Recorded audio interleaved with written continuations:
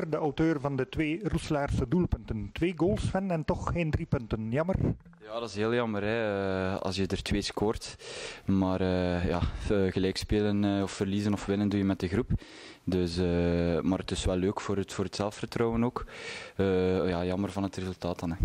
Kom nog dan 2 keer op voorsprong en dan telkens die voorsprong prijsgeven? Ja, dat zijn een beetje een individuele fouten, maar ik zeg het, we spelen gelijk met de groep. En het is nu ook niet dat we ons direct zorgen moeten beginnen maken. Dus dit seizoen moeten we zeker niet meer in de problemen komen. En kunnen we al kijken naar volgend seizoen eigenlijk. Maar met de volle 100% er nog voor gaan en geconcentreerd blijven. En hopelijk nog een paar mooie overwinningen. Hè. Ja, want volgende week komt te beginnen al een heel moeilijke verplaatsing naar Eupen. Ja, inderdaad. Dat gaat zeker niet gemakkelijk worden.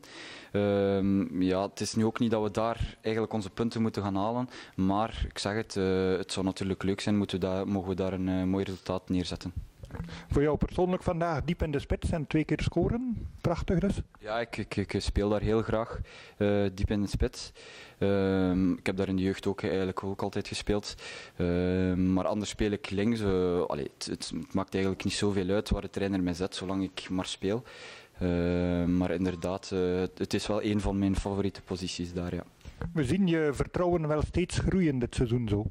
Ja, ik mag zeker niet ontevreden zijn van mijn seizoen. Ik kan natuurlijk nog altijd beter, maar ik kan ook nog veel progressie maken. Dus het is met veel wedstrijden te spelen dat je altijd maar progressie maakt.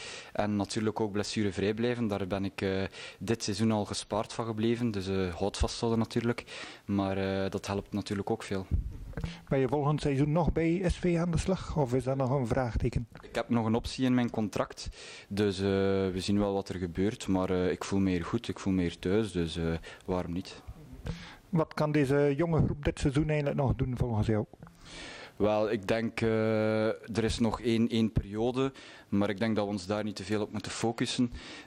Gewoon nog een paar mooie overwinningen moeten we toch nog kunnen behalen. En zeker hier thuis, voor de supporters, voor de sponsors, voor iedereen. Voor onszelf ook natuurlijk. En dat zal heel mooi zijn. En hopelijk in de linkse kolom eindigen. Dus dan zal we wel een geslaagd seizoen hebben. Oké, dankjewel Sven en nog veel succes. Ja, dank je.